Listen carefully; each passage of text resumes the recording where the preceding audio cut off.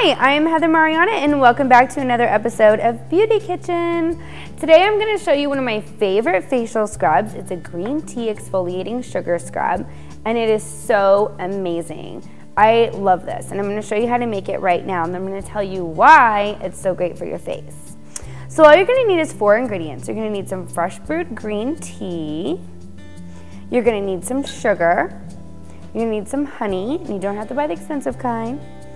And you're gonna need some fresh lime juice. I like to use the squeeze bottles. I think it's just easier and it's the same as using a fresh lime.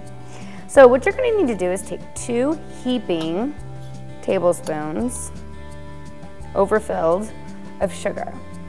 Then you're gonna put 2 tablespoons of the green tea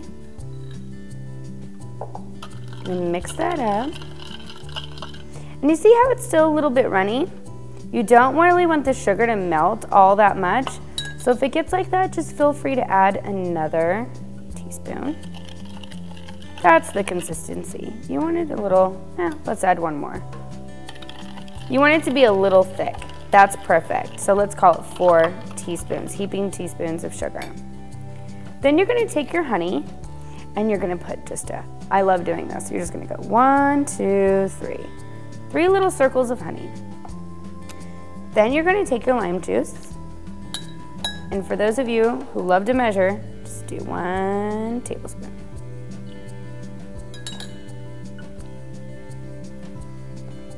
Then you're going to mix it up.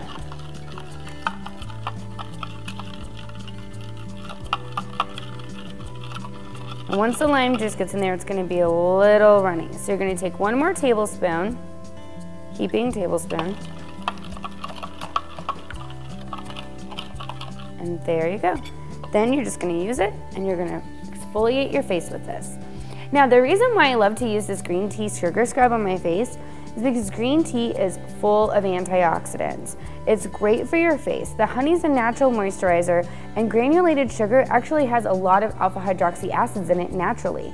So instead of paying for all those expensive alpha hydroxy lotions, just use your green tea sugar scrub. I'm Marianna and thank you for watching Beauty Kitchen. Don't forget to follow me on Facebook and Twitter as well, and please tweet me and let me know what you think of my recipes and tips and tricks.